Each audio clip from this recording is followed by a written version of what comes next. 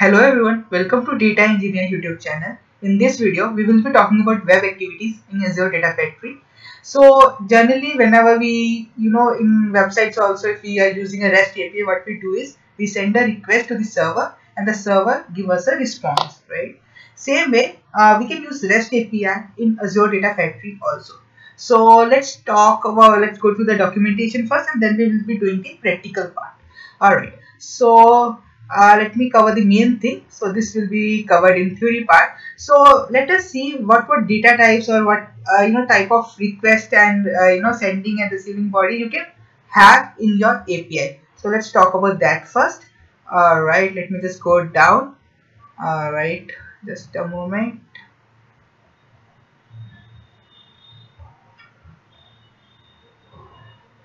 Alright, so yeah, here it is. So if we talk about the value type, so if we talk about JSON object, so it is supported in the sending part also and in the receiving part also of the API, it's supported.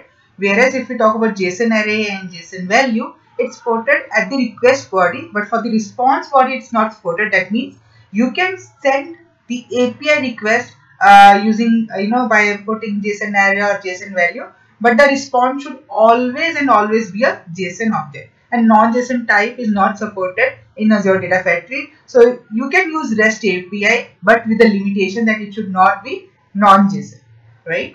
Now talking about the authentication, so you can based on the REST API, whatever authentication you have for your REST API, you can definitely use it. So without authentication also, if your API is an open API, definitely without authentication also you can use that API.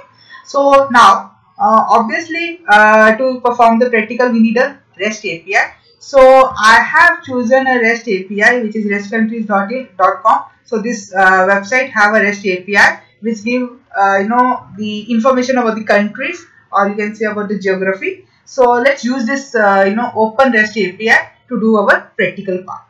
Now I have a data factory, DE Data Factory prod. I'll be using it. So firstly I'll go to author.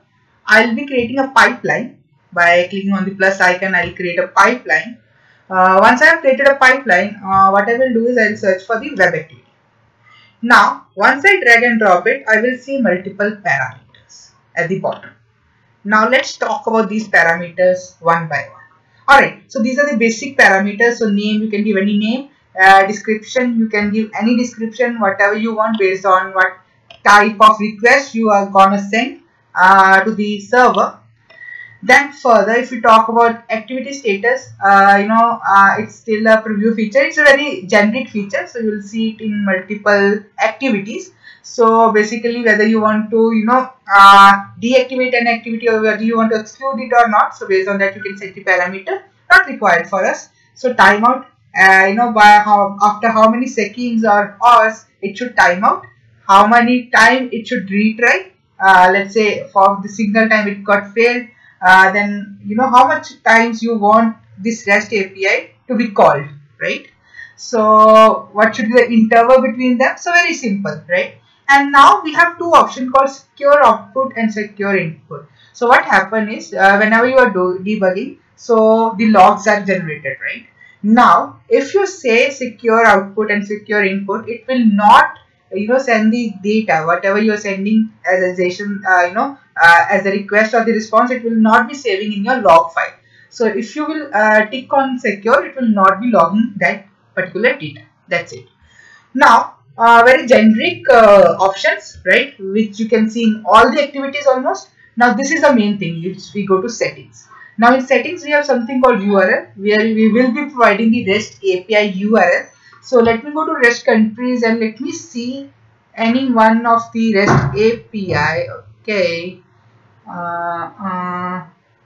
let me see very generic one. Okay, so I have something called REST countries. Let me just copy it and let me paste and see what kind of JSON it have. Okay, so if I paste it in URL, so I can see it's related to some flags. So the flag of Saudi Arabia, something. So this is the response we want. So what we will do is, it's an open API, no authentication is required. What I will do is I will simply copy. I have already copied this URL. I'll be pasting it over here in the URL section. method. So I just want to get the data. So it's a get request. Just like in simple API, we have the request, like we have get request, post request. Same way we have here also. And then now, because it's an open API, I have no authentication.